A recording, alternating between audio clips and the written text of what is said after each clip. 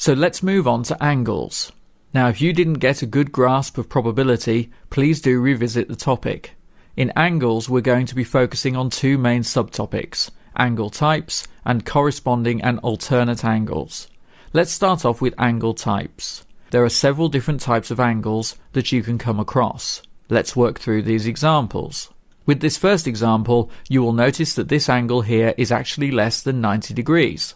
Remember, 90 degrees means a right angle, so it's perpendicular to the horizontal line here. This angle here is only 45 degrees, so the name of that angle is an acute angle. Let's look at this example here. This angle is more than 90 degrees. It's 110 degrees, which is more than a right angle. So, if it's more than a right angle but less than a straight line, the name of this angle here is obtuse. Next example. Let's look at this example here.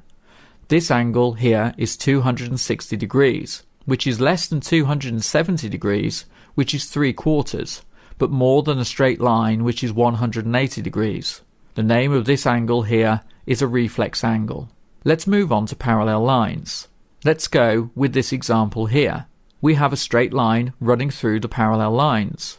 Corresponding and alternate angles can also be called Z and F angles. Look at the F that is highlighted in this example here. If you look at these two angles, they will also be the same, so if you can spot an F in the parallel line, remember that those two angles will always be the same. Z angles. Look at this example here.